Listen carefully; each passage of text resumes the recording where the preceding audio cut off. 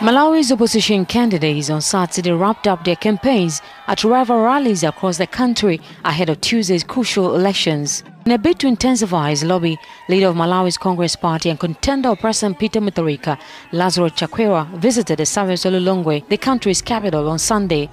Fighting corruption has been his key campaign message.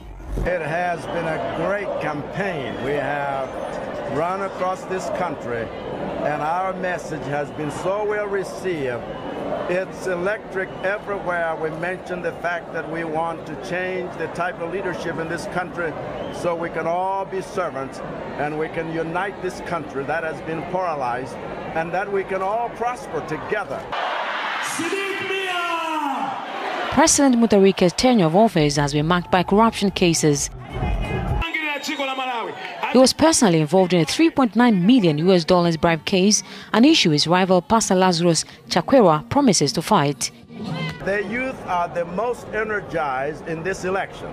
We have mobilized the youth like you can't believe. No party has had youth conferences across this country like we have. They believe in us. They believe in our message. And they believe that the youth will prosper because we have so much in store for them. Peter Mutharika, in power since 2014, is running for a second term against 7 other candidates. 6.8 million Malawian voters are expected to elect their local presidents, deputies and members of parliament on May 21st.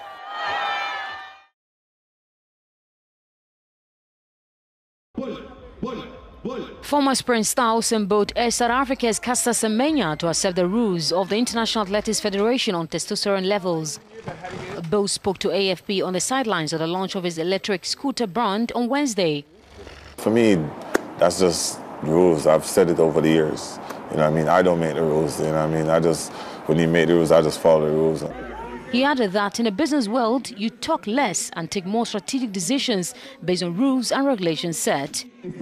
When there are regulations, I never discuss it. I just bend over and move on, he stated. The new IAF regulations, which have been in effect since last week, require that the athletes born with the sexual development differences to lower their testosterone levels below 5 nanomole per liter of blood as treatment to enable them run in the female category over distances ranging 400 meters to 1,609 meters.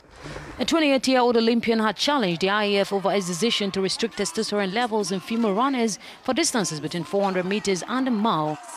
Semenya, who has won the last 29 of her 800-meter races, was born with intersex traits, meaning her body produces typically high levels of testosterone.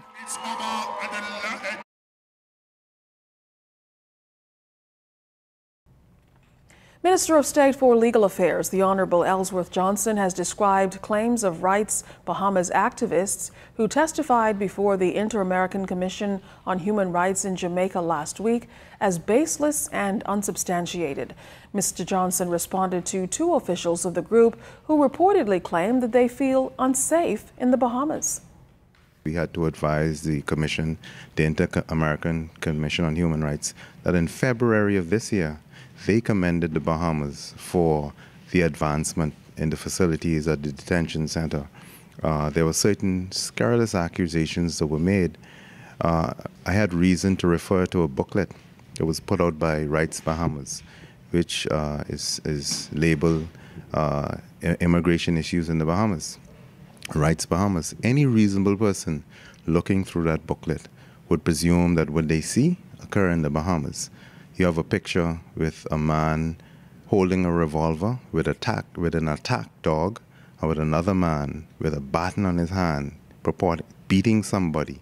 You had another picture with a lady bloodied, standing in the front of police officers in an aggressive manner.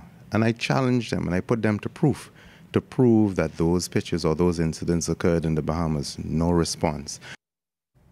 Now, Minister Johnson says the Attorney General's office is preparing an official response, but that the AG's initial response reflects the government's sentiments on the matter. We're a sovereign country. We are prepared to follow the laws. We also took issue with the fact that the commissioner was saying that they can tell the Bahamas what to do. Our highest court, the Privy Council, has never been so forceful in its assertion and has always been respectful toward the Bahamas. But I wait with bated breath on the response from the Attorney General. He's right that we are a sovereign country and nobody can tell us what to do. Hungry Somalis arrive daily at this makeshift camp on the outskirts of the capital, Mogadishu. Their farms have failed and their animals have died. Sheltering here is now their best chance of surviving the drought. We left our home and farms because of drought-related conditions and conflict. Our farms were hit badly by the drought. Thankfully, now we live here. Somalis are leaving rural areas in their tens of thousands to get food aid in the capital. The failure of so-called long rains, which usually sweep East Africa between March and May, has caused crop failures across the region. Aid agencies have scaled up efforts but say more support is needed. The situation in Somalia is very worrying. We're just 2 years on from the 2017 drought, which had a famine warning to it. We were able to avoid famine through working with partners, government, civil society, the diaspora, private sector. It really was a collective effort.